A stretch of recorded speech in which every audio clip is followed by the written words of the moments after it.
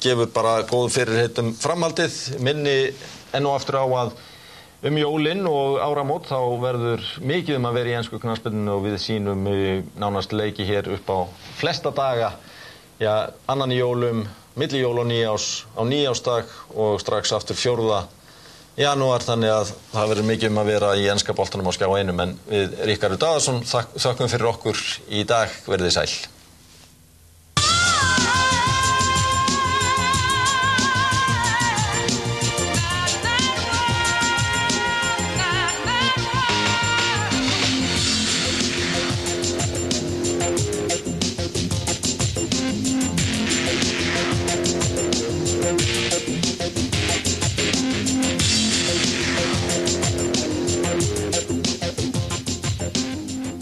Frjáls íbúðalán, 4,15% vextir og engin skilyrði hvar þú ert í bankaviðskiptum. Náðu settu marki, Frjálsi fjárfestingabankinn. Kjóllinn sem ég langaði, hann var búinn. Þetta vel valið þar. Æsland styrkir samband þitt við enska boltan. Actavis, hagur í heilsu.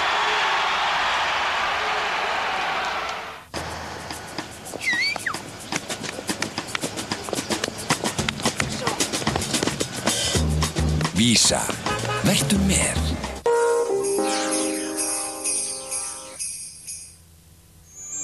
Then the trucks came over the hill.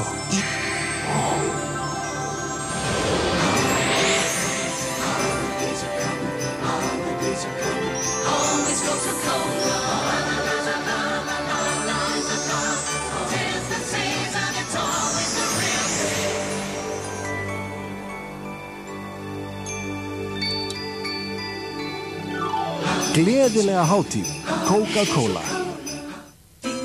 Perlan leiðandi veitingastaður sem býður gestum sínum einungis það besta. Birkirekta hangikjötið frá SS safaríkt og einstaklega bragðmilt. Þetta vita matreiðslumeistarar Perlunar enda bjóða þeir eingöngu birkirekt hangikjöt á jólahlaðborðið sínu. Birkirekt hangikjöt frá SS á þitt veisluborð jólin. SS fremstir fyrir bragðið.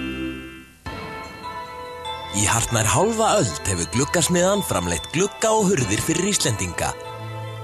Vöruvöndun og gæði eru okkar kjörorð. Framleiðslan þróuð og hönnuð miðað við íslenskar aðstæður og gæðavottuð af rannsóknarstofnun byggingariðnaðarins. Við látum verkin tala. Gluggasmiðjan.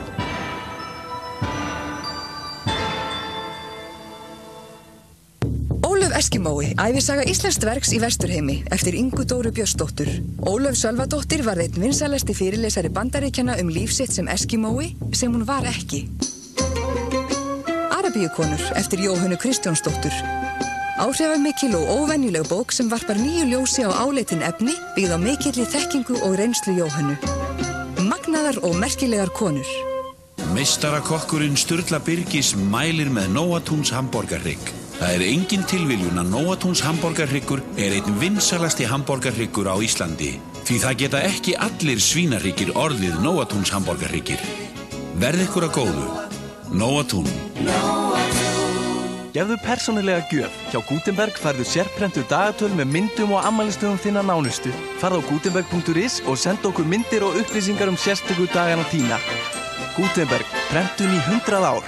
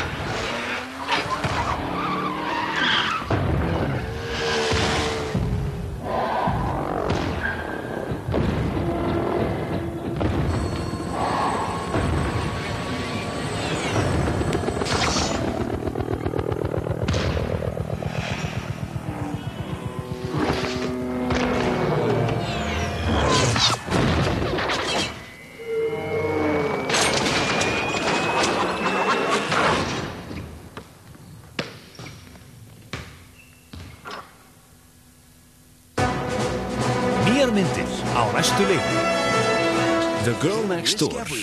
Til að draumurinn rætist verður að fara alla leið.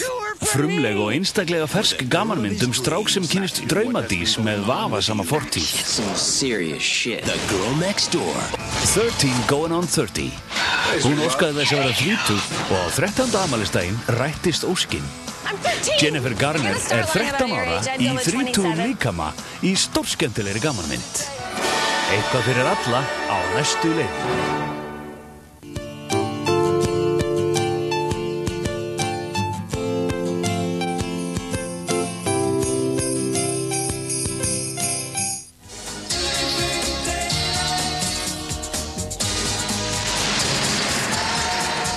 Something we're making for the Americans.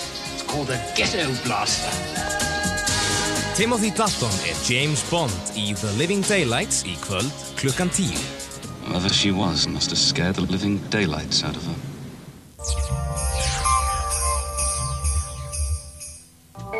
Einstakt úrval af fatnaði og fylgihlutum frá FC UK, DKNY Jeans, Cultura, Custo, Virgin og Lee, centrum kringlunni. Fjölbreytt úrval af dömuskóm og stígvélum, GS skór kringlunni.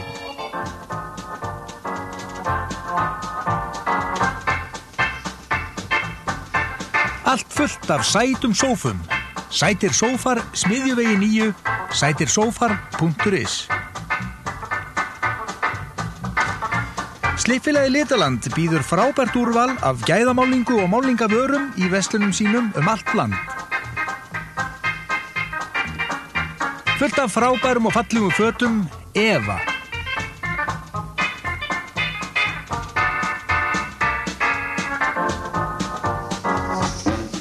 Úrval vandaðra leðurveskja, tilvalið í jólapakkan. Adson, Brautarholti 4. Loksins, Danfoss Extra línan, splunkunni lína af ofnhittastillum sem eru sérhannaðir fyrir handklæða og skrautofna. Danfoss Skútuvogi. Djúpríkið, spennandi ævintýri Hofsárlaxana og ferðina miklu. Bubbi Mortens og Robert Jackson skapa litríkar persónur úr íbúum djúpríkisins sem Halldór Baldursson glæðir lífi í einstökum myndum. Fíasól í fínum málum eftir Kristínu Helgu Gunnarsdóttur. Skemmtilegar sögur af sprækri stelpu sem fer sínar eigin leiðir. Gefum börnum góðar bækur. Í tilefni nýrrar heimasíðu býður Boðend upp á frábær tilboð á tölvuvörum frá Asus, Antec, ViewSonic og fleiri viðurkenndum framleiðendum. Kauftu jólagjafirnar á boðend.is. Boðend, þar sem verð og gæði fara saman. Sjóðheitar skáldsögur í jólapakkan. Hér mögnuð saga stríð og það að lifa af. Laufskálafuglinn, áleitin saga margslungna ást. Rigning í nóvember. Hlaut bókmenntaverðlaun Tómasar Guðmundssonar 2004. Salka. Við val á rétta heimabíóinu skipta gæði og einfaldleiki öllu máli. Bose geymir tónlistina þína og tækið lærir á þinn smekk. Bose stillir sig sjálft eftir stærð eða lögun rýmis og tryggir þannig framúrskarandi hljómgæði sem þú getur fullkomnað með 50 tommu hágæða flatskjá eða myndvarpa sem býr yfir ótrúlegri tækni. Fullkomnaðu heimilið með betra heimabíói frá Nýherja. Nýherji. Ólöf Eskimói, ævisaga íslenskt verks í Vesturheimi eftir Ingu Dóru Björnsdóttur. Ólöf Sölvadóttir var einn vinsælasti fyrirlesari Bandaríkjanna líf sitt sem Eskimói sem hún var ekki. Arabíukonur eftir Jóhönnu Kristjánsdóttur. Áhrifamikil og óvenjuleg bók sem varpar nýju ljósi á áleitin efni byggð á mikilli þekkingu og reynslu Jóhönnu. Magnaðar og merkilegar konur. Kona ársins, jólaglamúr, tíska, matur, förðun og flottir, Björn Jörundur, Pabbi og Piparsveinn, stærsta blað ársins, nýtt líf í hátíðaskapi. Kleifarvatn eftir Arnald Indriðason. Erlendur snýr aftur í nýjustu glæpasögu Arnaldar. Arnaldur hittir hér beint í mark með enn einni metsölubókinni. Bátur með segli og allt. Hlaut bókmenntaverðlaun Halldórs Laxness 2004. Bráð skemmtileg bók eftir Gerði Kristníu. Vaka Helgafell. Næst á dagskrá innlit, útlit. Kynntu þér KB íbúðalán í næsta útibúi eða á kbbanki.is.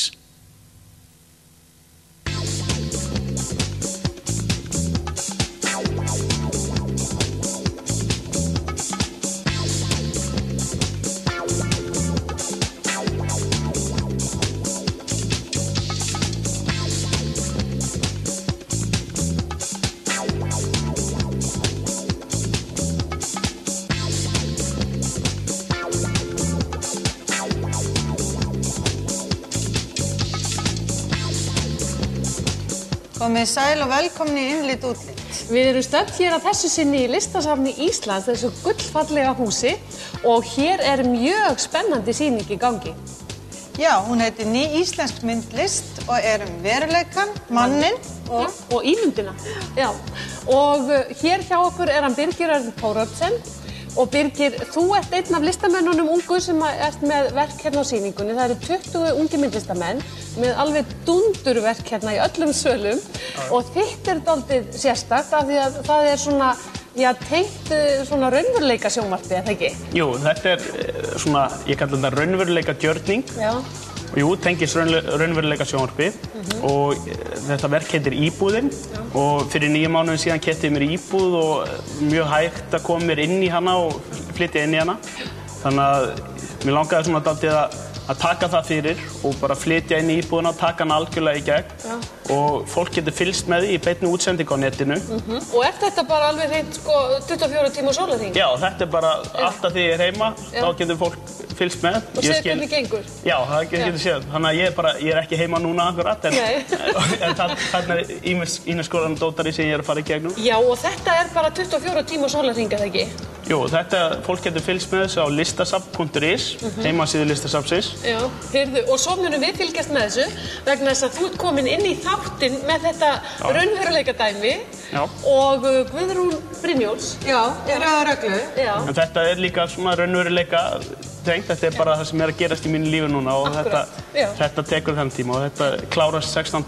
janúar og þetta búið að vera mjög skemmtilegt. Þetta verður frábært þegar þú fyrir að anda þegar allt komið í rauða reglu. Heyrðu, við skulum líta á þau, hann Birgi og hanna Guðrúnu.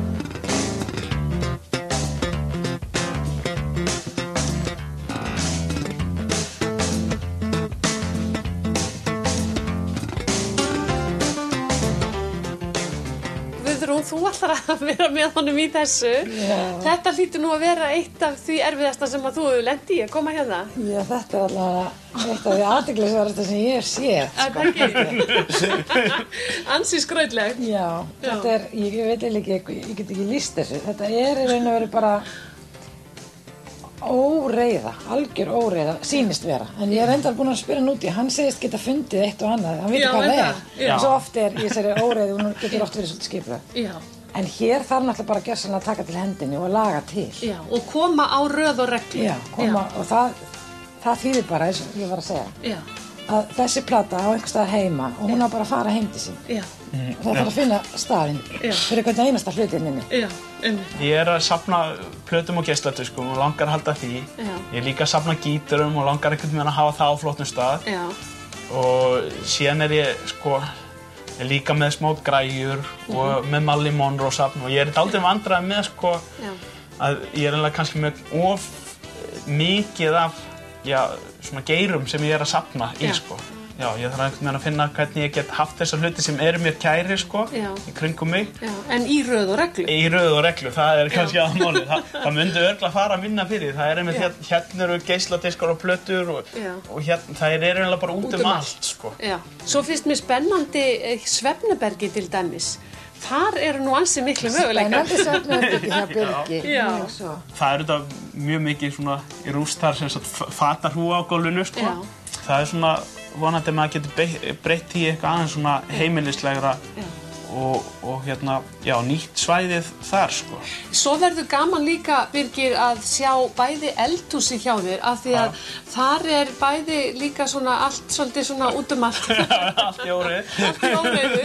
Svo nefnilega baðið það má bara bíða aðeins því það svona meira bara stílisering og flikka upp á það svona þegar framlíða stundir. Já, það svona vonandi að ég geti látið það líta fallið út. Það svo rosalega lítið að ég náði ekkert að safna upp miklu Þetta verður mjög spennandi og við ætlum að fylgjast með þessu og koma mjög fljótlega, Guðrún, og sjá hvernig hefur tekist til með að koma röð og reglu á Birgi. Gangir vel. Já, takk fyrir. Það var nú gaman að sjá hvernig Guðrún tekur hann Birgi í gegn, ekki veitir af. Það verður mjög skrautlegt og skemmtilegt, enda hann alveg yndislegu líka. Vist hann algjör stæði. Það skemmtilegt. Já, heyrðu, og hér búið að byggja heilt hús hérna í listasafni Íslands og það hún Ósk Vilhjálmsdóttir sem með mjög skemmtilega pælingar hér. Þetta verk hennar heitir Landnám og svo allt mögulegt hægt að skoða inni líka sem við kíkjum á eftir. En þú fórst í leiðangur? Já, ég fór til Olgu og Jón Þórs. Þau með verslun Únika. En þess maður geta líka að Jón Þór var eins og verðt að veit eitthvað svona alveg svo hlem ef einhver maður til því. Já.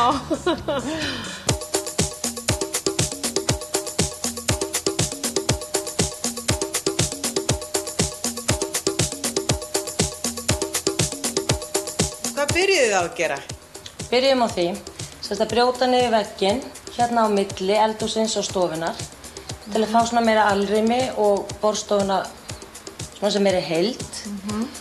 Og síðan hérna var stíginn tekinn og stækkuð hurðin inn í eldhús. Það var náttúrulega veggur hér líka og svo náttúrulega veggur hana og veggurinn hér. En það lokaði þessu hólfi, sko. Þetta var bara eins og 3 lítil hólfi í þessu litla hólfi hér. Heyrðu, hér eitthvað sem að maður sér sjaldan og mér finnst ofsalega sniðugt. Þið eru með svo grunna skápa hérna í eldhúsinu. Já, það kom nú til út af því að okkur fannst þetta svo þröngt rými hérna inni. Já. Og vildum fá mikið borðpláss og vorum sannlega búin að láta teikna fyrir okkur 3 eldhús. Ok. Og ekkert gekk. Þetta var þröngt og bara gekk ekki upp. Þannig að við fórum bara út í það að búa til sjálf. Og þetta sem skápar frá okkur sem við settum saman neðri skáparna og lyftum efri skápnum og ég allt annað, það hafa 40 cm sko, það miklu meira rými á gólfinu. Já. Og getum að dregið út auka borð ef að þarf og annað. Já, sem þú ert einmitt með hérna, sem mér finnst rosalega sniðugt, eða gengur mikið á í eldhúsinu. Já, bara dregið út annars gengur á hjólum og... Já, og svo bara hægt að rétta hérna, bara gjörið þið svo vel. Já. Það sem ég finnst líka svolítið sérstætt hérna hjá okkur, það hvernig þið blandið saman kalda stálinu og svo þessum hlýja gamla stíl. Já, ég var svolítið vafafisk og get ég látið þetta ganga. Já. Mahogany og ljóst og svona frekar mjúka línu en við erum bara nokkuð ánægð með þetta. Og svo stækkuðu þið líka hérna andirið, þetta ekki? Jú. Rifuð niður hérna einn vegg til að fá meira loft hérna. Já, sko þessi stigi var náttúrulega alveg lokaður. Þetta var gríðarlegt föndur að eiga við þennan stiga. Það voru margir með sem sögðu miklu fljótt að rífa niður og byggja bara nýjan, sko. En voru það þessi borð hérna undir öllu saman? Já, þau voru undir teppunum öllu og eins og þau sjáðu í tröppunum, þar eru fallegur viður, stóri mikli plankar með fallegum viðaráferð og það tókum það bara bæsuðum, sko, til að halda því lúki. Já. Og fallegt líka hérna járnverkið á honum. Og svo sé ég að hérna Olga náttúrulega, snillingurinn, búin að finna hérna kertastekar sem að harmonera svona sérstaklega vel við. Alveg, hafa þetta allt í stíl, sko. Já, þetta gerir rosalega mikið hérna. Já, þeir eru ofsalega skemmtilegir. Og þetta undirstrykar akkurat þetta. Þetta náttúrulega alveg yndislegt heimili, segi ég hérna.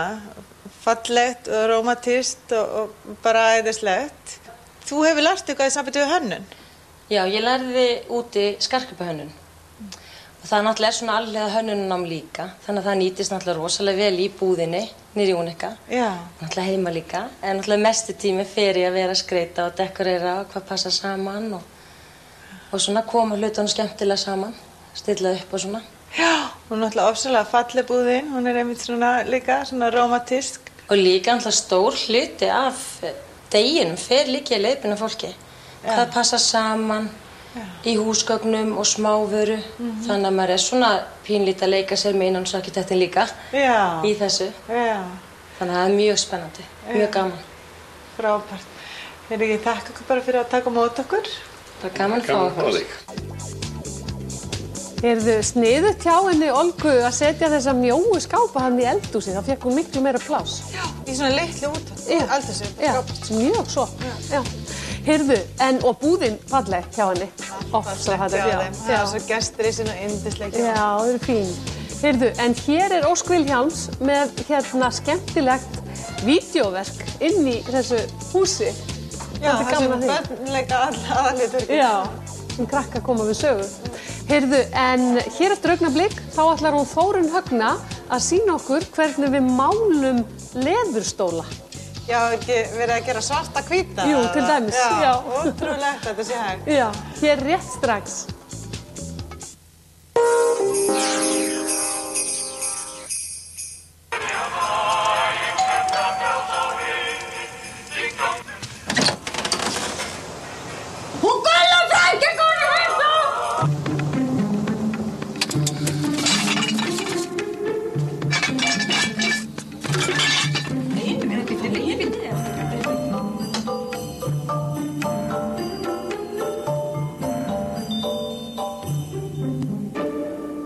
Gefðu frekar IKEA.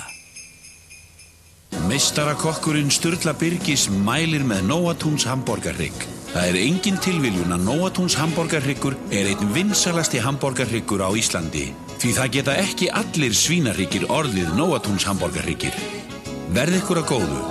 Nóatún. House is a very, very, very fine house with 2 cats in the yard. Notalegar stundir í eigin húsi. Fólk fasteignasala. Ég vil láta mig líða vel. Því valdi ég heilsutinu frá Svefn og heilsu. Svefn og heilsa ef þú vill láta þér líða vel. Reykjavík, Kópavogur, Subway, alltaf ferskur, alltaf bestur. Öðruvísi og glæsilegt jólaskraut í miklu úrvali. Únika, einstök vara, einstök upplifun. Ert að selja? Við hjá Netús fastingarsölu bjóðum 100% þjónustu og aðeins 1% söluþóknun. Hringdu í síma 575-8800 og kynntu þér málið. Netús fastignarsala, þín sala, þinn sparnaður. Mikið af Nóa-konfekti, mikið af hamborgararrygg og mikið af gjafavörum. Gripið og greitt, birgðaverslun fyrir alla. Með köldu blóði. Ían Rankin, höfundur vinsalustu krimma í Evrópu, loksins á íslensku. Skrudda.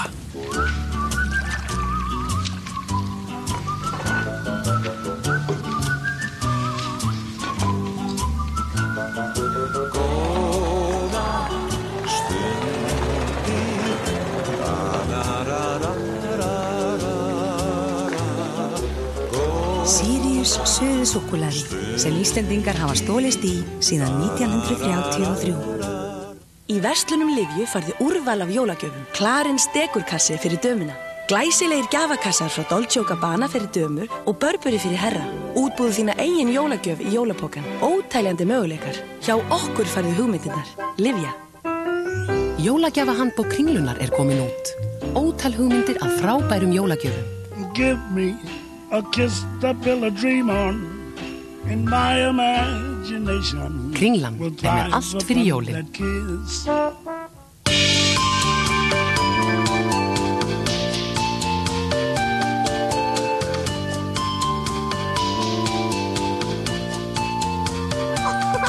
Nýtt Ariel Sensitive, milt, nema við bletti og astma og ofnæmissamtök mæla með því.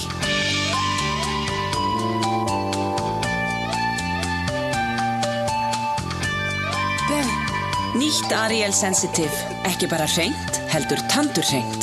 Kynntu þér KB íbúðalán í næsta útibúi eða á kbbanki.is.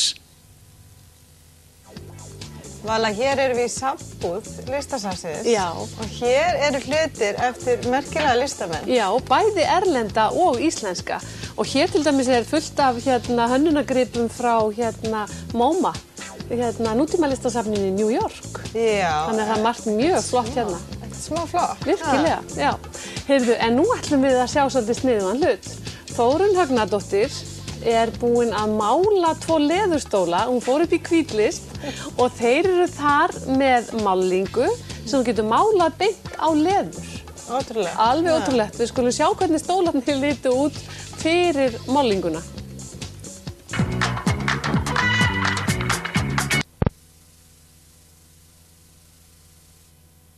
Yeah, I'm not some whipped guy who's scared of his wife. Quick, Jimmy, shove that down your pants. I'll get it later. I heard that. Damn it! Ný þáttaröð systurnar samrýndu Kristín og Kim sem elska að hata hvor aðra. Yes, dear. Sýningar hefjast 50-dagskvöldið 7. janúar.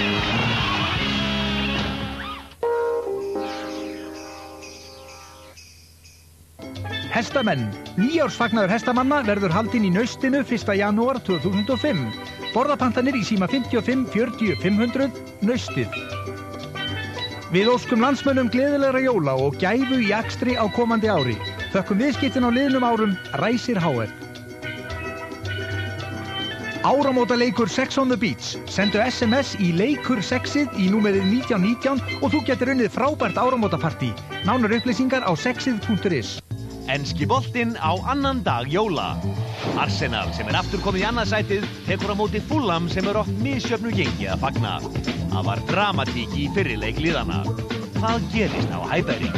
Það gengur alltaf mikið á þegar nágrannarnir í Manchester United og Bolton eigast við. United hefur sýnt gamalkunna takta á síðustu vikum á meðan Bolton hefur átt í vandræðum. Síðasti leikur dagsins viðureign botnliðs West Brom og Liverpool sem til alls líkleg. Skjár 1 og enski boltinn í hátíðaskapi.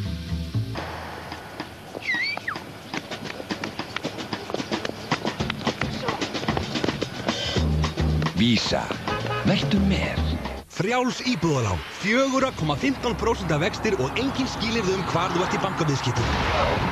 Náðu settu marki, Frjálsi fjárfestingabankinn. Þið skiptið þessu svolítið það ekki á milli ykkar? Já, ég ger nú mest lítið í þessu, ég eiginlega tréð og svo bara... Það nú ekkert lítið. Nei. Viltu búa við lægri greiðslubyrði? Kynntu þér KB íbúðalán í næsta útibúi eða á kbbanki.is. KB banki, kraftur til þín.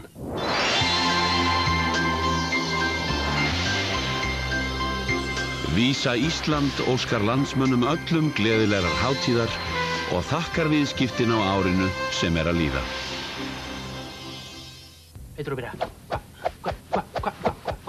Ertu lömuð?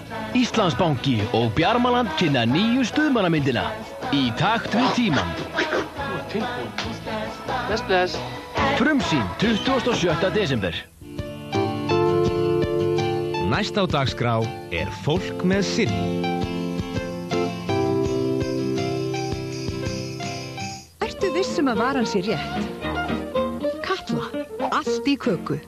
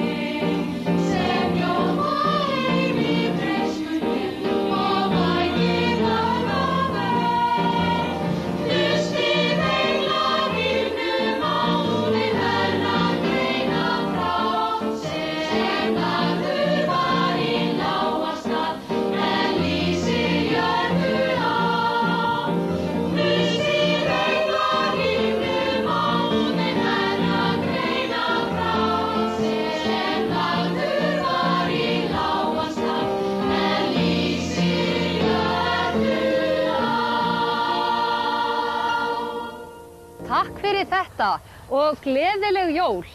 Við erum hér í Árbæjarsafni og Margrét Pálmadóttir, hvaða glæsilegi hópur hérna með þér? Þetta eru mæðgurnar mínar, það eru 8 mömmur og 13 dætur.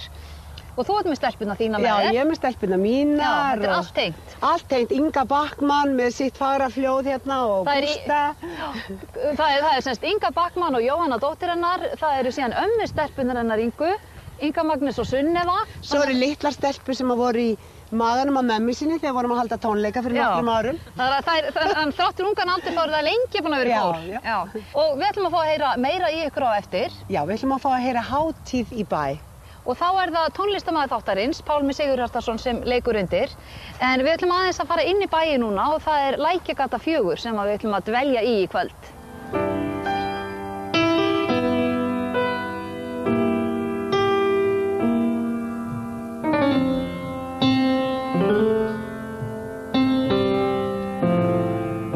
Þá erum við komin inn í hlýjuna og það verður reyndar alveg sjóðheitt hérna á eftir þegar við fáum til okkar hjón sem að vita að það þarf 2 í tangó. Séra Karl Matthíasson kemur líka og ræðir það að hann veit úr bæði einkalífi og starfi að það að biðja fyrir fólki getur breytt miklu. En við ætlum að byrja á ungu kynslóðinni og 7 ára börn í Flataskóla í Garðabæ sögðu mér svona hver með sínu lagi frá jólaguðspjallinu.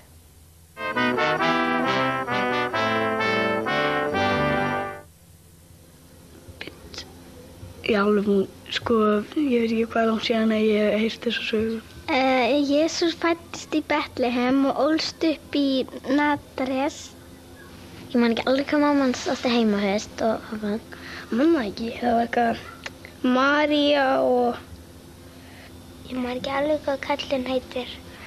Og Jósef var pappinn og svo þurfti að fara á Úlvalda eða á Asna og frá Nazaret til Betlehem að því að þátt að telja alla mennina í Betlehem.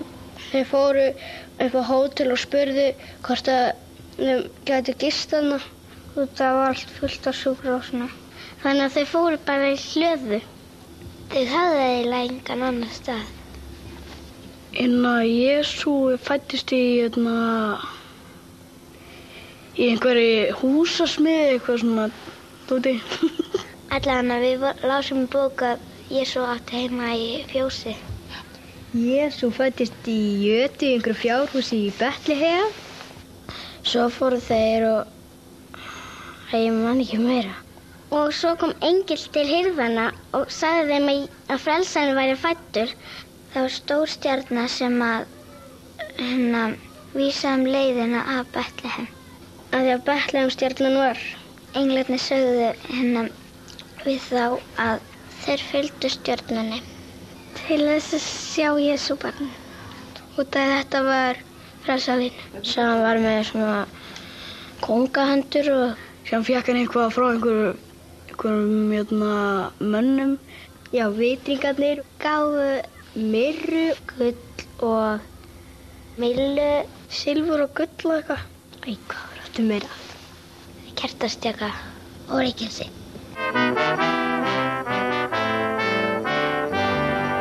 Var það eitthvað fleira á Pálmi minn? Já, ég ætla að fá hjá þér svona fánasleikja. Fánasleikja og það er svo flott gotterið í Árbæjarsafninu. Vítu, og svo vildur þú smá húltvín með jólakaffinu, það ekki? Gjör svo vel. Og þetta eru 3 krónur og 10 aurar. Þú bara skrifa það. Ég skrifa það. Takk. Þakkaði fyrir sjáum síðar, en við höldum áfram hérna í Árbæjarsafninu eftir stutt hlé, heyrum meira í börnunum yndislegu. Séra Karl Matthíasson kemur í jólakaffi og hjónin, tangóhjónin flottu sem ætla að dansa fyrir okkur eftir. Börnin yndislegu og fleiri góðu gestir eftir stutt hlé.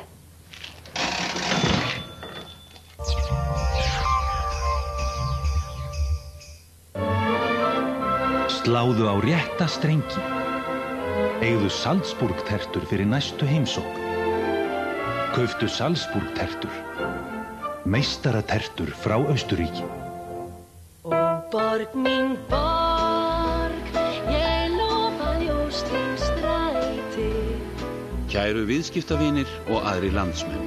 Við óskum ykkur gleðilegar hátíðar og gæfuríks komandi árs með þökk fyrir samskiptin á liðnu ári. Starfsfólk Sprón.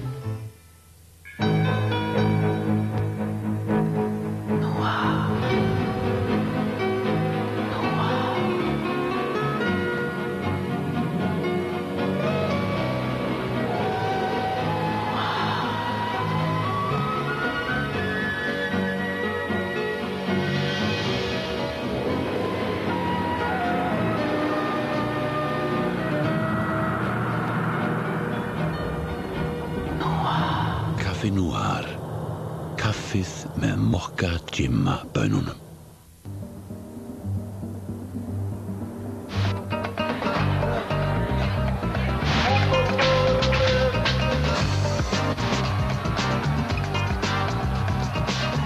Mariachi, alvöru snakk og ítingur. What are we stealing? Ef þú vilt vera hinn fullkomni þjófur, þá þarftu að hafa rétta útlitið.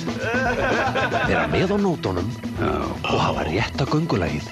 Jólamyndin Ocean's 12. So, how'd it go? Sýnd í Sambíónum á Háskólabíói. Alveg pottþétt aukna orku. Frábær einkaþjálfun. Hreyfing bara gaman. Góð tæki. Frelsi til að geta étið eins og hestur, þegar ég vil. Eins og ég nú hress fyrir, þá ég miklu hressari núna. 37 ára og ég hef aldrei verið í betra formi. Þú þarft ekki að bíða lengur eftir að pizzaðinn sé klár. Hún heit og klár. Little Caesars í bláu húsunum við Faxafen.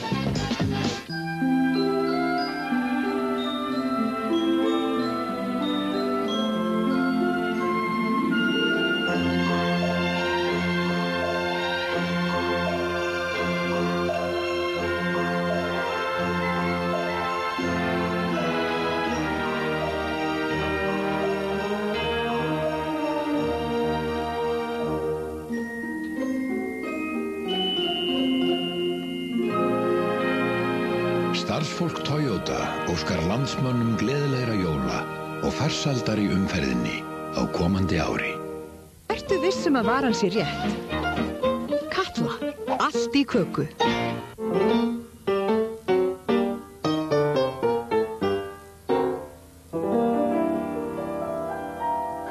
Þakkaði fyrir Pálmi. Sæl aftur, við erum hérna í Árbæjarsafni í jólasúkkulaði og ég býð velkomin hjónin Bryndís Halldórsdóttur og Hanni Hadaya. Og þau eru búin að auðga hér menningu okkar Íslendinga með því að kenna þjóðinni að dansa sjóðheitan argentínskan tango. Og mér langar fyrst svona áður en förum að ræða ykkar ástríðu.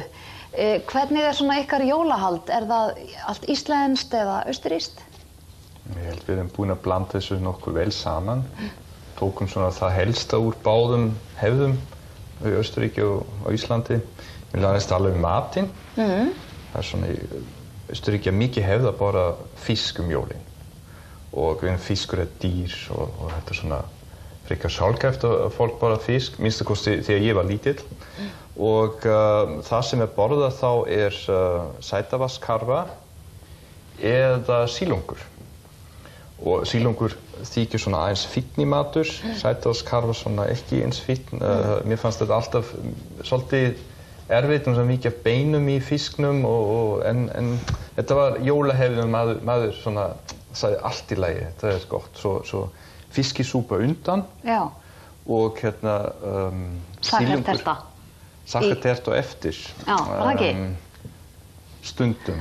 Því miður ekki heima hjá mér, en gætu alveg verið þetta hefur verið víða verið hefð að hafa sakkartertu eftir. Þess að Austurríki sem borða ekki svo mikið sakkartertu, ég held það miklu meira flutt út. Er það? Já, ég held það. Já, maður tengir svona sakkartertuna bara við Vínarborg þaðan sem þú kemur, þannig að. En hvað borðið þið svo hérna á Íslandi? Já, hreindýr. Já, já. Við erum bara ástfangin af hreindýrakjöt. Mér fannst þetta alveg meiri háttar. Já.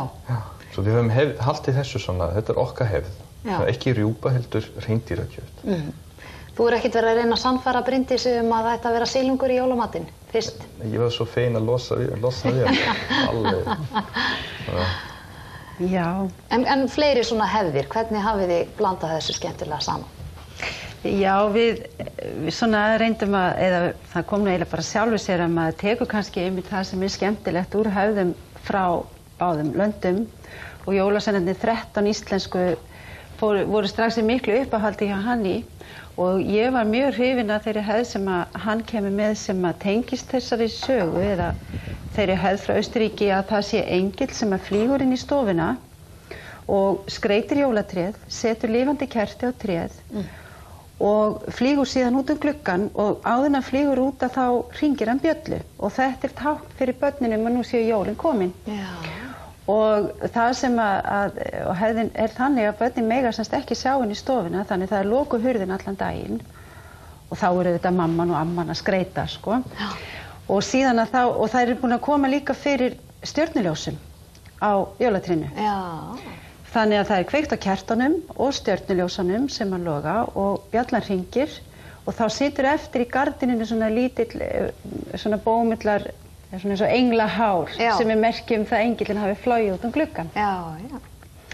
Og þetta yndislegt og við fórum strax að gera þetta að okkar hefð frá Austurríki.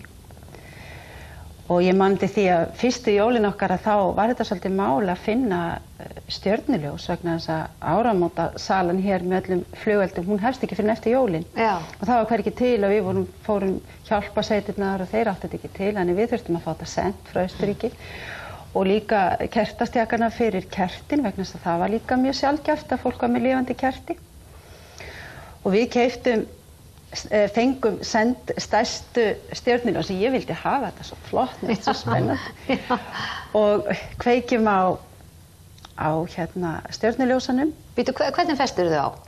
Já, þau eru semst fest þannig að þau eru hengd á hvolf og svo beygir maður sko efsta hlutan, vírinn sem er efst. Já, hangir svona niður. Og það hanga þau svona niður og maður velur auðvitað lengstu greinarnar þannig að það sé engin eldhætta, það er auðvitað að passa sig vel og kunna vel að koma þessu fyrir. Já. Nú, og mamma hans, Hanni og bróðir voru einmitt hjá okkur hér á Íslandi fyrstu jólin og þetta var ólega spennandi og svo hringi bjallan og börnin koma inn og alveg eftirvæntingin lýs úr augum allra, fer ekki reykskinnarinn okkar í gang. Og þá byggum við í lítill íbúð og það voru ekki svalir á íbúðinu og ég panikaði svo mikið svo ég reif niður reykskinnarinn, opnaði gluggann og fleygði honum út í snjó. Þannig að þetta var gert með stæl sko í fyrsta skipti. En var ekki tréð flott? Jú. Það var æðislegt. Mér langar að prófa þessa, taka þessa austurska hefð. Þetta er svo upplifin að þú mátt ekki sjá, svo opnast eitthvað og svo bara allt í gangi. Já, stirnir á tréð, já. Þetta er alveg eins og hugsanlega var þetta frá þessum tíma eins og í kirkju, þegar maður fer í kirkju og sá þetta ljós koma í gegnum glerið sem í mörgum litum, þetta er hugsanlega svona sama hugsanin. Þú kemur inn og þetta verður svo mikið upplifin. Já. En haldið þið í þetta ennþá, er þið ennþá með stjörnuljósin og lifandi kerti á trjánum? Við erum alltaf með lifandi kerti og það finnst mér alveg yndislegt. En þetta með stjörnuljósin hefur nú kannski verið dregið aðeins úr því svona með árunum. Já. Þurfum kannski ekki lengur alveg að svona... Börnin hafa stækkað og svona öðruvís. En að því að þið eru svo miklir tangódansarar og farið með Íslendinga til Buenos Aires og í tangóferðir og dansið og kennið tangó í kramhúsinu. Eru stelpunir eitthvað þrjár líka farnar að dansa tangó? Svo yngsta er nú það unga en þá, hún er nú ekki farin að dansa tangó í alvöru eða æfa en hinnar tvær eldri hafa komið með sínum kærustum og dansa mjög vel, þau öll. Og er hægt að bara rúlla upp teppinu heim í stofu og dansa tangó heima hjá sér á gólfinu á jólakvöld? Já. Já, svona til þess að þegar maður er búinn að borða svo mikið er gott að hreyfa sig aðeins. Hver ekki þá bara taka nokkur tangóspor, lítið, svo sjónvarpið og jólatríð dettur ekki hvolf og allt í skralli. Jú, það er hægt að gera það. Þið ætlaði að sýna okkur spor hérna á eftir í þessari litlu og fallegu stofu í Árbæjarsafninu. En hvernig farið að þessu? Nú ert þú þroskaþjálfi hjá Greiningarstöð ríkisins og þú ert grafískur hönnuður, ég veit að það er mikið að gera hjá okkur og svo eru þið alveg á fullu sem tangókennarar með einkatíma og hóptíma og það eru tangóböll í iðn og eins og ég myndist á. Hvernig komið þessu öllu saman? Með góðri skipulagningu auðvitað en líka það er fólk með okkur í þessu. Við erum ekki einn og við skiptumst á og það er að segja tangóklúbburinn.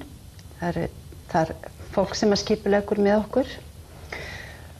Nú ég finn eiginlega ekki svo mikið, man ekki eftir að fundi fyrir að hafi verið mjög mikið að gera hjá okkur. Þetta er bara hluti af lífinu. Eins og þú sagði, þetta var kannski meira þegar við vorum að byggja þetta upp en eins og þú sagði, núna til dæmis við erum líka með tangókvöld á Kaffi Kultúra, alltaf á miðvikudögum.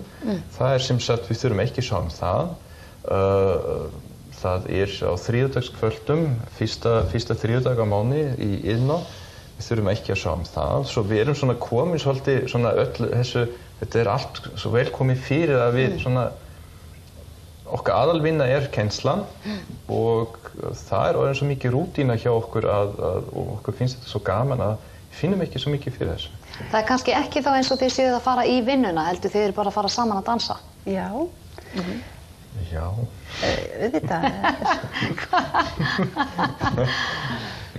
Alltaf þegar við byrjum aftur að kenna byrjendum auðvitað þá byrjum við aftur frá byrjun en þetta er svo skemmtilegt að kannski líka við erum búin að læra svo mikið meira að hvernig hægt að kenna tango þannig að fólk byrja mjög fljótlega að njóta þess. Já. Mjög fljótlega að finna hvernig einföldustu hreyfingar og tónlist virkar svo vel saman og þú getur njóta þess í stað fyrir að hugsa bara skrefin, allt svo erfitt og svo leiðinlegt að hún stjórna og hann þarf svo mikið að heldur þetta orðin svo mikið breyting hvernig við kannski nálgumst tango sjálf. Já. Og fólk tekur þessu miklu léttar á, þess vegna kannski það rétt hjá þér. Ekki svo mikið vinna lengur heldur, mikið meira svona skemmtilegt fyrir okkur að byggja alltaf eitthvað upp á nýtt. Já. Ertu sammála með það? Já, það er alveg rétt. En svo líka því ég oft séð ykkur dansa, þið rennið saman í eitt. Mann finnst eins og þegar þið eru að dansa, þið eru sálufélagar, þið rennið saman í eitt. Það er svo mikið samhæfing í þessu. Það í rauninni kannski lýsingin á tango eins og margir hafa gert og ég held að sé vissulega rétt. Að dansa saman að hlusta mjög vel hvort á annað. Það er annar aðilinn sem leiðir og hinn sem fylgir en þetta snýst það, þessi samskipti milli tveggja einstaklinga. Það rennur saman við tónlistina og tónlistin drífur dansinn áfram. Mér finnst tangoinn, ég upplifa hann sem sterkast einmitt þegar maður finnur fyrir þessum samruna. Þar sem maður fullkomni hlustun á milli og tónlistin aðalatri. En nú hefur þú líka reynslu af tango. Þú veist, þú komin alveg að fullu að dansa tango. Þetta eru meistararnir mínir. Já, þetta alveg yndislegur heimur sem þið eruð að opna fyrir þjóðinni. Og margir njóta þess að dansa hverri viku hjá ykkur og með ykkur. Og nú kannski bara tækifærið að biðja ykkur að taka sporið. Hvað getið þið sýnt okkur í gamalli íslenskri stofu? Já, við vorum að hugsa að dansa við eitt af allra bestu tango tónskáldum sögunar sem Astor Piazzolla. Og þetta lag sem við ætlum að dansa við hér eitt af okkar uppáhaldslögum og eitt af fallegustu verkum sem hann hefur samið. Og þetta samdi hann á seinni árum. Hann látinn núna en þetta var svona þegar hann var kominn yfir hátindin og kominn frá, í rauninni var það Astor Piazzolla sem flutti tangoinn frá útkverfunum upp í tónleikahallirnar. Já. Og við ætlum ekki að hlusta á jólalög alveg strax heldur þá þessa yndislegu tangotónlist og bara gera þessu vel. Vil ekki taka sporið?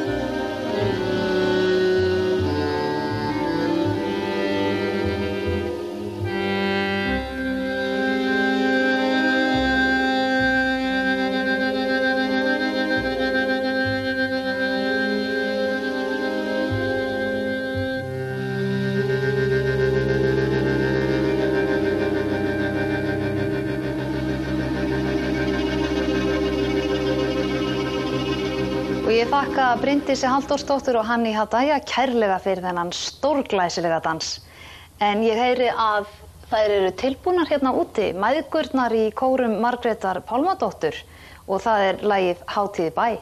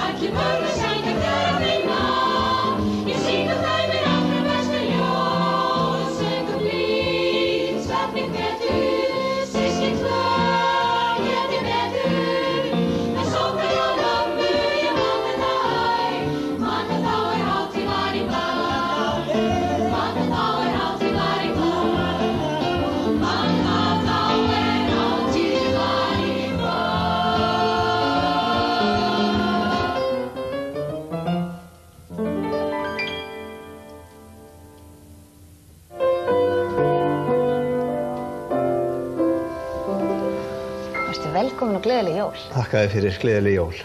Gestur minn Sirrý Karl Matthíasson og það var mér svo eftirminnilegt svona meðan desember, þá fór ég inn í Dómkirkjuna í hádeginu á miðvikudegi og það var bara stór hópur fólks hjá þér á bænastund og þarna var sem sagt fullt af fólki samankomið í hádeginu að biðja fyrir ýmsum Íslendingum sem eiga eitthvað sárt að binda. Og mér langar svo til þess að ræða við gildi bænarinnar, ef ekki núna á jólakvöldi, hvenær þá? Já, ég segi það. Það tilefni til þess, svo sannarlega. Og hvaða er þetta sanna það eitthvað að þetta hjálpi þeim sem biður fyrir, að fólk kemur saman og biður fyrir einhverjum? Er það ekki bara fyrir mann sjálfan gott? Hvernig getur það nýst þeim sem biður fyrir? Já, þetta byggist nú allt á trúnni, sko. Að þú trúir að Guð heyri bænir þínar og að það virki þannig. Það virkar þannig að Guð heyri bænirnar og hann gefur fólkinu styrk, hann gefur með lækningu og kraft. Þannig er það og af því að við erum núna á jólunum þá er nú gott að hugsa orð Jesú sem að segir biðjið og yður mun gefast, leitið og þér munu finna. Það er nú það sem fólki er að fara eftir og það er ekki eingöngu það endilega, það er líka reynsla fólksins. Það er reynsla fólksins af því að það heyrir, það finnur og upplifir bænheyrsluna í eigin lífi. Og líka þeir sem að beðið er fyrir, þeir hafa oft sagt, ég veit að hafa beðið fyrir mér og bænirnar hafa haft gildi fyrir mínar aðstæður, breytt þeim til góðs. Hefur þetta einhvern veginn verið rannsakað? Er eitthvað hægt að sanna þetta? Það er nú til reyndar vinur minn einn sem er doktor í geðlækningum og heitir Hallgrímur Magnússon. Hann var að benda mér á 2 ágætar greinar þetta. Það voru í 2 sjúkrahúsum í Bandaríkjunum. Gerðar rannsóknir. Sjúklingarnir vissu ekkert að því að það var verið að gera þessar rannsóknir og þær voru gerðar í sín hvoru lagi.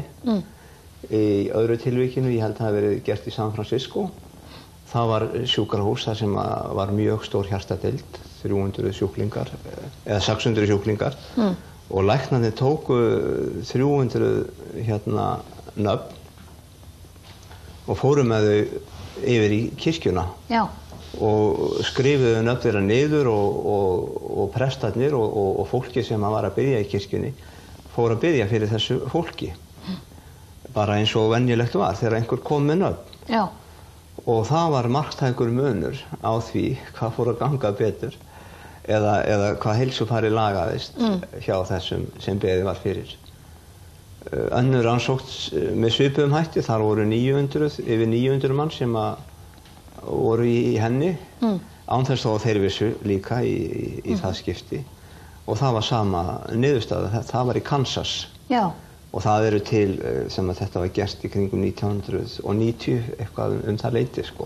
Þannig að þeim sem beðið var fyrir batnaði frekar, heldur en hinum? Já, þeim fór að vegna betur, svo ég ætla nú ekki alveg að fara að segja svona, sko, fullkomlega þeir hafi sprott út úr rúmunum og allt það, sko, en það var þannig að læknarnir sáu að það var marktækur munur á þessu, hvað þeim vegnaði betur eða farnaðist betur.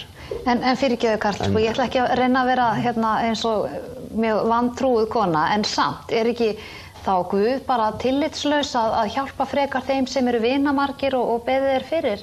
Þetta ekki einmitt að hjálpa frekar þeim sem að enginn beðið fyrir? Já, sko, ástand manna er náttúrulega misjafnt og staða manna er misjöfn í lífinu og sumum vegna vel sem ekkert er beðið fyrir og öðrum ekki sem er beðið fyrir. En Guð segir okkur Kristur segir okkur að biðja og leita til sín og hann er hjá hverju manni, hann gengur við hlið hvers manns, en sá sem tekur á móti hönd hans eða réttir hönd sína til hans, hann nýtur þess, hann hlýtur snertingu Guðs, ef svo má orðið komast. Og þú sjálfur svona í þínu persónulega lífi, hvaða gildi hefur bænin haft fyrir þig? Já, hún hefur haft mjög mikið gildi. Til dæmis bara í morgun, þá er ég mjög spenntur fyrir þennan þátt, hvernig gengur þetta og svona, og með kvíða. Ég bað Guð að hjálpa mér og að þetta myndi ganga vel. Já. Þannig, sko, og við það að leggja þetta í hans hendur, þá einhvern veginn fæ ég ró og frið. Það er svona, hvað ég maður segja, svona dæmi um mitt daglega líf. Já. Og nú við eigum öll kannski erfiða stundir sem hafa verið í lífinu, augnablik, hættur, sjúkdómar, sorg og allt hvað eina. Og ef við biðjum Guð að styrkja okkur og hjálpa okkur, vera hjá okkur, þá fáum við styrk, þá fáum við kraft. Það er mín reynsla og ég get aðeins sagt það svona fyrir mig. Já. Og líka vitna kannski fyrir marga aðra sem hafa sagt mig frá svona og talað svona þetta, bænina. Ég man eftir því að einu sinni ég átti trillu undir jökli. Já. Og það hafði nú verið svona þungsunna nátt og ekkert róið í nokkra daga og ég var orðinn blankur og allt þetta og síðan kemur gott veður en það var spáð mjög stífri norðanátt. En ég skeytti því engu að því þá kom þarna logn á milli og fór út í mínu hroka. Já. Og svona, og var komin þarna aðeins út fyrir Malarif á Skagkinum. Þá horfi ég upp á jökulinn og ég sá alveg hvernig skýin óðu niður og ég hugsa að ég átti ekki að fara út. Já. Og svo var hann svolítið þung undir alda að sunnan, sko, því áttin hafði legið þannig og síðan kemur þessi vindur á móti og það fara að koma svona brot og ég er að sigla í land og Gauji frændi minn með mér og mér leist ekkert á þetta og var svona farin að hugsa að þetta hefði verið að storka Guði og örlögunum en ég bað hann að koma, ég var hræddur, sko, og það var svona farið að kom svolítið gott brot á bátinn og hann eiginlega snerist við, sko. Stefni sneri bara aftur og öfugt, sko. Og bara allt í einu fannst mér Af því að ég var að svona vitna í bænum mínum, þú hjálpaði þeim þarna á vatninu forðum. Já. Geturðu komið og verið hjá mér? Og mér fannst bara eins og hann væri bara við hliðina á mér þarna. Og það skrýtna var að þá bara, sko, þá bara var eins og mér væri alveg sama allt, af því hann var þarna. Það var þannig, sko. Og ég hafði svona meiri djörfung líka til að sigla á móti, sko. Já. Það sem eftir var ferðarinnar. Og þarna bara upplifði ég þetta, sko. En svona núna... En ég veit ekki margar, svo aðrir sem biðja og þeir kannski farast. Já. En Guð hjá þeim, líka í neyðinni. Já. Í kirkjunni í Grundarfirði altaristafla. Þar sem Jesús gengur á vatninu og Pétur að sökkva vegna vantrúar sinnar. Og Kristur réttir honum höndina og lærisveinarnir í bátnum. Og þessi altaristafla eiginlega til tákns það að hvort sem við lifum eða deyjum, að þá hann hjá okkur. Það það sem skiptir mestu máli. Því lífið eilíft. Það ekki bara þessar stundir okkar hér á jörðinni, það eilíft, sköpun Guðs. En segðu mig frá, því við rættum saman daginn og segðu mig frá bræðrum þínum. Þú hefur verið að biðja fyrir bræðrum þínum á unglingsárum og síðan á fullorðinsárum. Já, ég náttúrulega bý við þá reynslu að þegar ég var 16 ára gamall þá átti ég bróður sem hljóp fyrir bíl og hann dó. Og á leiðinni, til dæmis, þá var hringt og sagt að það væri mjög alvarleg staða og á leiðinni að sjúkrahúsinu þá fór ég einhvern veginn, sko, að tala við Guð. Ef að þú lætur hann lifa, þá þetta og þetta og þetta og þetta og allt svona. Já. En samt semja við Guð, sko, nákvæmlega, sko. En samt einhvern veginn þá vissi ég að það var einhvern veginn, það var bara þannig, sko. Þó að vonar neistin væri sem að þó logaði á honum, sko. En svo dó hann, en ég hélt áfram að trúa og treysta á Guði að þetta væri allt í hendi hans. Að ég gafst ekkert upp á því. Og það var mér styrkur í sorginni. Það var mér styrkur, trúin styrkur í sorginni.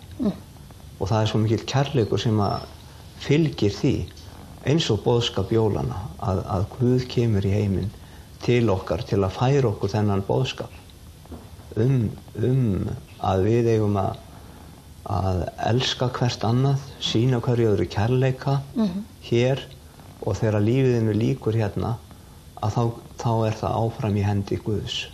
Það ekki bara búið, sko. Og þarna baðstu þá breyttir stefnu og baðst þá Guðum að taka vel á móti bróður þínum. Já. Fyrst hann ætti að fara. Já, hann væri í faðmi hans. Já. En fyrir síðan hinum bróður þínum? Já, ég á bróður sem lenti í því fyrir 4-5 árum að fá bráðakvítblæði. Já. Og ég bað alltaf fyrir honum á hverjum degi og margir aðrir. Og ég sannfærður það mín trú að það hafi skipt miklu máli, þessar bænir, hafi gefið honum styrk og til að komast yfir þessa hjalla, erfiðleika sjúkdómsins og svo náttúrulega þetta frábæra fólk, Guðmundur læknir og fleira fólk sem annaðist hann. Þetta náttúrulega vinnur allt saman í kærleika. Trúin og vísindin? Já, trúin og vísindin. Já. Og þau eiga náttúrulega að vera til að þjóna Guði, vísindin. Já. Við eigum að nota vísindin og þekkinguna til að búa til eitthvað sem gott og nytsamlegt og til að sigrast á sjúkdómum og erfiðleikum og hættum og einhverju slíku, en ekki til að búa til vopn, til að vera að sprengja borgir og eitthvað svona, þar sem fólk og börn og En áttu svona áður en við förum að víkja að öðru, áttu í huga þér einhverja uppáhaldsbæn eða eitthvað sem að þú getur sýnt okkur hvernig þú biður? Er þetta of persónuleg spurning? Nei, alls ekki. Ég á til dæmis bæn sem svona, Drottinn, viltu leiða mig í dag, viltu fylgja mér í dag og viltu blessa fjölskylduna mína, fólkið mitt. Svona byrja ég stundum og svo held ég áfram og nefni þau og það sem er kannski erfitt og ættingja og vini og aðra. Vini mína til dæmis sem voru með mér í þinginu sem dæmi, hvort sem að þeir eru í sama flokki eða ekki, sko. Já. Það bara maður finnur fyrir því svona vinarhug og ég vil að fólki líði vel. Það er svoleiðis. Hver kenndi þér að biðja? Já, mamma, ég á nú minningum að mamma var að signa mig þegar hún var að setja mig í ból. Og þetta er svona bara eitt svona, svolítið ein svona sérstök minning, það var að hún var að signa mig og mér fannst þetta svona eins og ég hefði þá verið hjá lækni og ég held að þetta væri eitthvað hluta lækningu eða einhverju svoleiðis, sko. En það var eitthvað sem skipti mig máli, það varðaði mig einhverju að hún gerði þetta. Já. Og svo fór ég í sveit, var sendur í sveit og ég var að hugsa að daginn, sko, sem ég kem í sveitina, að þá fór ég að velta hérna hvar skildi ég að sofa. Já. Og ég fann nú þessi sefur í þessu rúmi og þessi í þessu. Já. Og það er ekkert rúm fyrir mig. Já.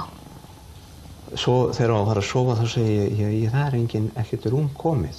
Já. Ég kom ekki með rúm. Og þá var sagt, nei, heillin, þú sefur hjá henni langömmu.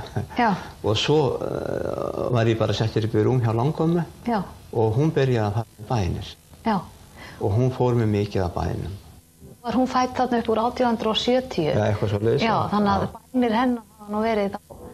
Já, þær voru bara, þetta var kona með gífurlega mikla lífsreynslu, sko. Og búin að lifa mikla erfiðleika og missti manni sinn, fekk lungnabólgu út á sjó hann og dó og hún var með nokkuð mörg börn og þurfti sjálf að róa og annað. Þarna frá Dalvíkinni í gamla daga, sko. Og þarna lást þú, drengurinn, í rúminu hjá langömmu sem var orðin blind og hlustaðir á hann að biðja. Já. Og voru þetta góðar stundir? Alveg stórkostlega. Það laugst upp fyrir mér ný veröld, sko, að þessi blinda kona skildi og gamla kona sem var búin að lenda í öllu, en hún hafði gleði og húmor og svona í öllu sínu, að ég sá að það sem gaf henni sem sagt þessa fegurð sem að bjó í henni og tign, það var trúin á Jesú Krist og bænin sem að hafði fleytt henni að þessu. Enda liti bátinn minn heita eftir henni.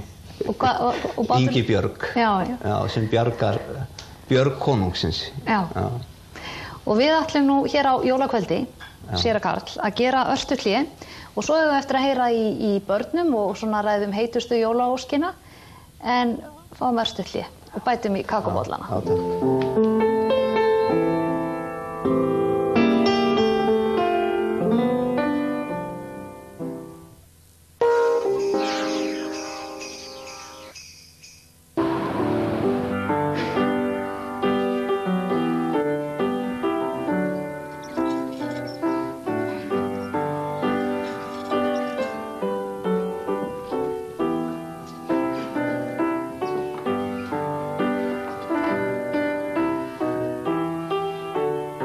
Við óskum ykkur öllum gleðilegra jóla. Landsbankinn.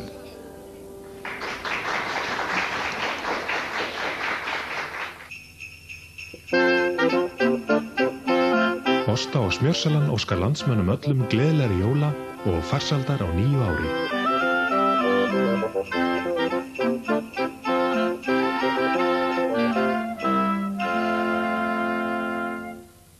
Bragðbættur sýrður rjómi er frábær með matnum, með bökuðum kartöflum í salatið og sem ítifa með snakkinu eða grænmetinu. Bragðbættur sýrður rjómi, úrval girnilegra bragðtegunda frá MS.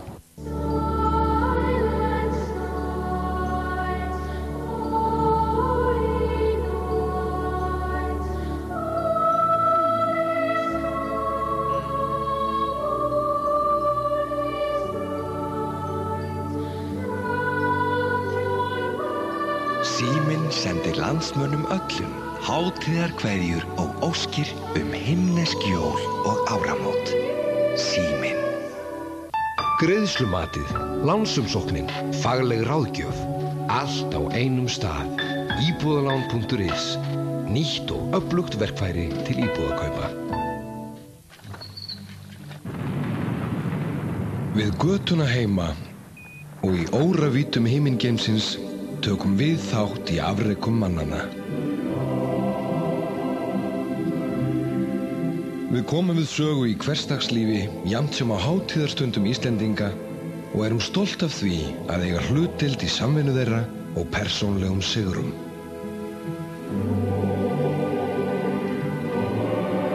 Við framleiðum yfir 200 vörutegundir sem eiga þátt í að auka lífsgæðin. Með íslensku hugviti, frábæru starfsfólki og stöðugum tæknilegum framförum náum við góðum árangri til hagsbóta fyrir þjóðina alla. Það okkar framlag. Við óskum landsmönnum gleðilegrar hátíðar og gæfu á nýju ári. Alkan á Íslandi. Vertu vissum að varan sé rétt. Katla, allt í köku.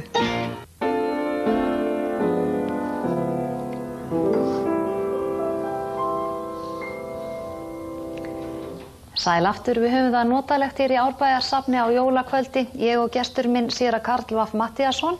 Við erum að ræða gildi bænarinnar. En segðu mér að því að þú starfar sem áfengisvarnaprestur og fengist mikið við þau mál. Hefurðu séð mörg dæmi þess að bænin hjálpar fólki í baráttunum við Bakkus? Ég held að það sé nú bara grundvallaratriði í bara 99,99% tilvika. Sem að það verður að gerast, sko. Af því að við getum hugsað okkur, sko, hugsaðu bara úr sér bar, rosalega flottan bar. Og allar vínflöskurnar og speglana og blómin og rósirnar og allt sem sett í kringum þetta. Þessu stilt svona bara upp eins og þetta sé altari. Já. Og þeir sem að koma að þessu altari og sita þar eða standa þar og kneifa meira og meira, eru að iðka þetta helgihald meira og meira, þeir fara alltaf neðar og neðar.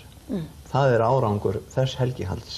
En það öfugt hérna ef þú kemur inn í kirkjuna. Það altari Guðs. Og því meir sem þú kemur og oftar þangað og krýpur við borð Drottins, þá styrkist þú og eflist. Og það má eiginlega segja, sko, að þeir sem að taka sinnaskiptum, kannski bara siðaskiptum, hætta í þessari víndýrkun og ljóma sem gerður í kringum vínið og snúa sér á orði Drottins, þeir byggjast upp. Þannig að það má alveg tala svoleiðis þetta, sko. Og þar talað þú að reynslu? Já, ég geri það. Hvað varstu gamall þegar þú snerið þér að trúni og hættir að tilbiðja altarið, barinn? Já, það nú það, sko. Það var mikil svona víndýrkun í mér. Já. En samt var alltaf verið að knýja á. Það var alltaf verið að knýja á í mér. Já. Og hérna segja ekki lifa svona, ekki vera svona. Já. Og það Drottinn sem knýr á að ég geri það. Já. Eitthvað sem hefur blundað í þig frá því þú lást í rúminu hjá langömmu? Nákvæmlega, þar var fræinu sáð, sko. Bænin besta forvörnin, segi ég, sko. Já.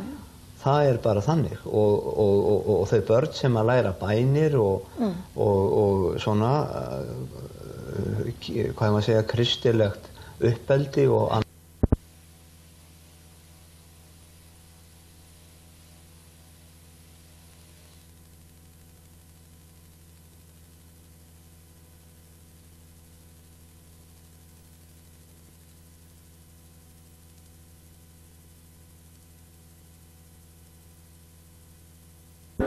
Til varnar og Paulo Ferreira, Reyes og Henry. Hvað gerir Henry? Reynir að senda þarna inn á Flamini en tekst ekki. Og þá það Eiður Smári en Ashley Cole kemur þarna, Duff vinnur bolta tilbaka og Drogba. En hann ekki að halda boltanum inn á.